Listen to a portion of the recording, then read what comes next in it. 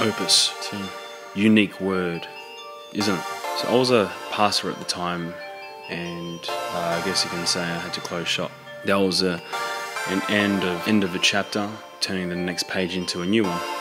And while I was in church, I had a visiting preacher come in, and he basically called my wife and I to the front. He said, "You do that rap thing, right?" "Yeah." And I said, "Yeah, I do that rap thing." And he said, God dropped a word into his mind for me, and that word was opus. He said, "Okay, what does that mean? Let me find out what it means." Basically means a work of art, or a piece of a puzzle. Basically, he was saying that it's not over yet. God's not finished. It's all part of his plan.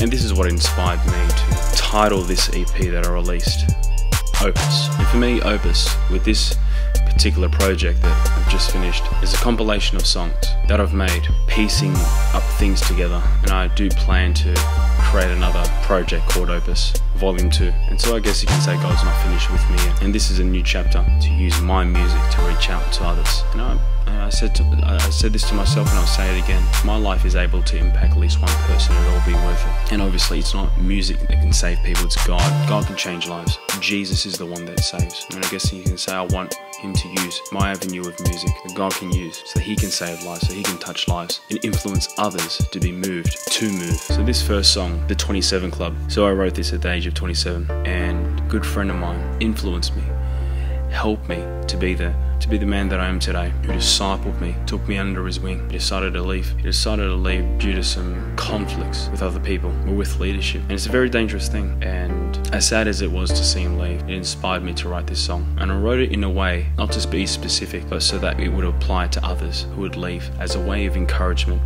and also as a way of admonishment, to bring them back in hopes that they would come to their senses and be brought back. And that's why I called it the 27 Club. So even the first bit of lyrics, Hendrix, Winehouse, Morrison, Cobain, drugs and alcohol was a thing to kill the pain, mixed with suicide was the thought to kill the brain. They got no one else but themselves to blame. Sometimes we can blame others, and even myself, I can blame others because of my own wrongdoing, because of my own reactions to things I cannot control. What we can do, what we should do, is just to fess up, be accountable, move on, and endeavour to be in the mainstream of the will of God for our lives. Basically, it is safe to be in the will of God. The next song, One Man Should Die. I made this song in a way that you can get samples from Logic and make a dope song, and make something that would be catchy. I was inspired by a sermon that I heard, and the headline scripture was, "It is expedient that one man should die for the whole nation," and that was no doubt Jesus. So I wrote, wanted to be a bit clever, and that was the song, One Man Should Die.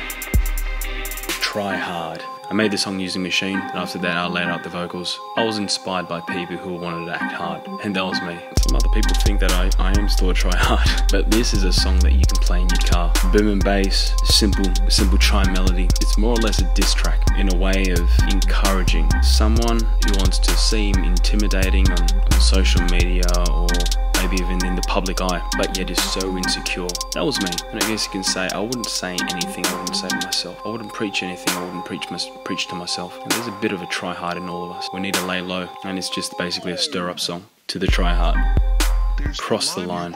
Now, I had to cross the line on this one. This is the song that, in my own opinion, will be the most controversial. Because some of the lyrical content in there, the thing is, I'm a Christian. I believe in Jesus. And isn't that controversial already in the world's perspective? Especially with the stuff that's going on today. As a Christian, we will cross the line. The moment that we repent and believe in Jesus, like we've got a target on our back. And what are we going to do after that? Are we going to stick on the narrow path? Are we going to go back to the wide path and be the status quo and be PC? Or are we going to have the balls to stand up for what's right? And what's right? In these books, that's cross the line. We've got to cross the line in engaging with people. We're crossing the line and overstepping the boundary as we witness to people. As I myself tell someone about Jesus. As I myself stand up for what I believe in. It's better for me to cross the line and know that I'm pleasing God. That's all that matters. And by the way, I guess you could say I crossed the line in calling myself Black Moose. So my name's Blake Moose. I call myself the Black Moose. Why would you call yourself Black Moose? Well, that's a good question, I'm glad you asked. So back in first grade, I had a friend, we were giving each other nicknames. I gave him a nickname which I can't remember. And he said, "Man, I'm gonna give you a nickname." Blake Mooser. Dude, I'm gonna call you Black Moose. And you're probably thinking, this dude ain't even black. But the reason why I stuck with that is, well, not only because the name stuck with me because everyone called me that, but it's an outstanding name for an Anglo-Saxon named Lebanese dude. Like with Cross the Line, I'm standing up for what I believe in, and I'm rapping basically my lifestyle. I've got a philosophy. Your music ought to reflect your lifestyle. And that's what I'm doing. I'm rapping me, rapping what I believe in, rapping my thoughts, rapping my struggles. That's what I do. And if I was to be PC and hold back my lyrical content, hold back my composure, my very character, then I wouldn't be Black Moose. That's who I am, and that's what you're gonna get. The fifth song on the track's called Tic Toc. And I originally had a beat for it, but it sounded so 2013. If you'd call that. So I quickly remade the beat, made it a bit trappy, made it a bit chill back. So again, like with Try Hard, I'm rapping to myself in the mirror. Tic Toc. Procrastination's a killer, and I confess I've procrastinated this project and many other projects. So this is a reminder for everyone and even myself. Time's running out. Make a move right now. And even with salvation, in the Bible it says, today is the day of salvation. What you going to do about that? What you going to do after you've heard the gospel, after you've heard the truth? Or even as a believer now, what are you going to do with the gift that God has given you, with the responsibility of the gospel? Hey, by all means, I'm preaching to myself here. Tick tock, the time is ticking. The sixth song has probably got to be my favorite, or the flagship song in this EP. ITIGIA. What does it stand for? Good question. I'm glad you asked. You're gonna have to guess it. So I was inspired to write this song. I was hearing this term said in almost every sermon for a period of time, and the term is, sometimes we think we have it all together, and it just dropped. I'm gonna make this song. The trap soul beat, make it. I think I got it all together, and that's pretty much us. The sum of our lives. There'll come a point in our lives where we think we have it all together. Before I became a Christian, I thought I had it all together. You know, I had a girlfriend at the time, I had a job, you know, everything was cool. I was still living in my parents' house, but I thought everything is cool, I'm at the top of the hill. But then life happens, right? And then what do you do after that? You go binge on drinking and smoking dope and gambling. Just paying money to destroy yourself like what I did. Well, you can rely on Jesus. You can rely and put faith in God that He'll see you through.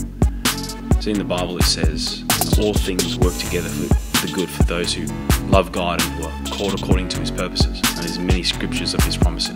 He will never leave you nor forsake you. The Lord's on your side. Who shall you fear? You know, what can man do to you? It's basically a song you can rock to. It's a hope song, basically, and I address my struggles. I address, my points of failures. Some people have a perception that, these Christians are so perfect and they're so judgmental. Guess what? We're real people with real problems. But the game changer is we serve a real God, and that's ITIGIA. Listen to that track.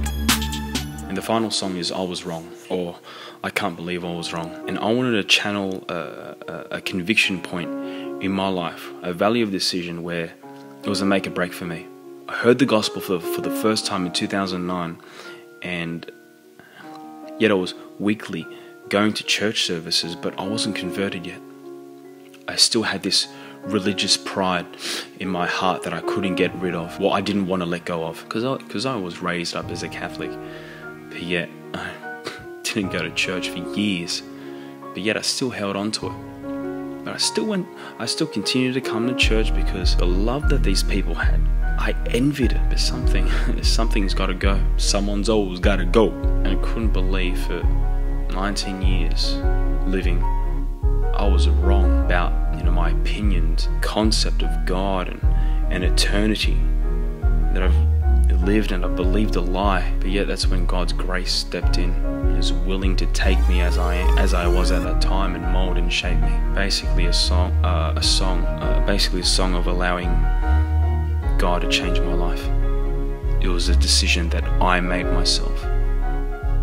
And yet and followed by that decision after decision after decision, after failure, then after the good decision, then more failure, and so on and so forth. And I'm here today. I'm grateful because it's God who's going to be glorified through my life and through this project and many projects to come. And that was the OPUS EP. You can listen to it now on Spotify, Apple Music, iTunes, YouTube Music, SoundCloud, Shazam! Follow me at The Real Black Moose on FB and IG. Peace. God bless.